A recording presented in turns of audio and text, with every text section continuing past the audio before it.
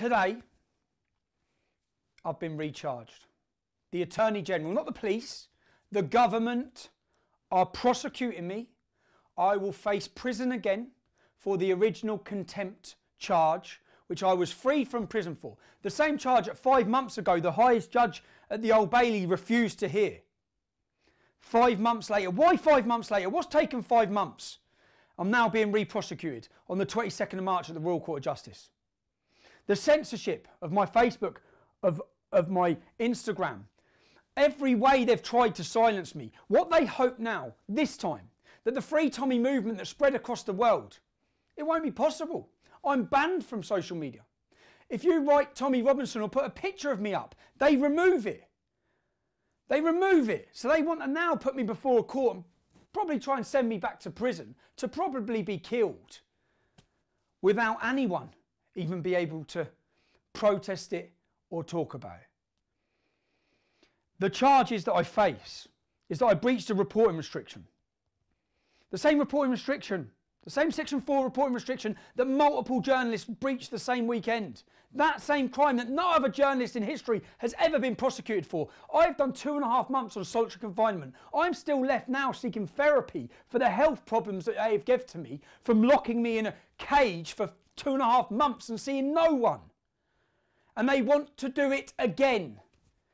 Trying to remove me completely from society, blocking me and blocking anyone's ability to hear from me.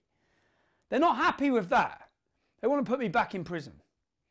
My charge, Section 4 reporting restriction. The other charge, that I might have caused anxiety to those Muslim rapists that are convicted paedophiles. I might have caused them anxiety. The court or the government are worried about them feeling anxious because I was there. I go to court on the 22nd of March. I want to take this opportunity. This is a fight for freedom that I've had many times. It's not just a fight for freedom, but generally I believe it's a fight for my life. I've been worried and concerned about the lengths that they're going to and what they will go to. You've seen the provocation in the last week at my children's house. I'll take this opportunity to thank you, every single one of you who have supported me. I know, or I hope, that I'll be going back in there with the best legal team in the country once again. We've beat them multiple times. Everything they've thrown at us legally, we've beat them. You freed me from prison. Unfortunately, that fight's not over. It starts again on the 22nd of March at the Royal Court of Justice. And I think that the general public around the world will be sickened and shocked that this government, what sort of country is this? What country is this?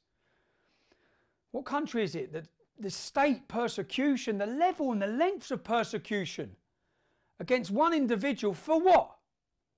For what?